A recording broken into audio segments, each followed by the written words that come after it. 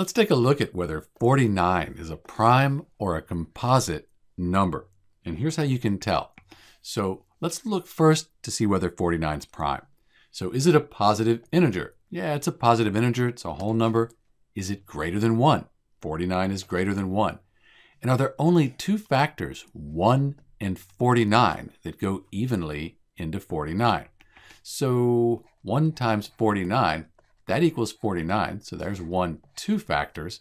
But are there any other factors, any numbers that will divide evenly into 49? 7 times 7, that would equal 49.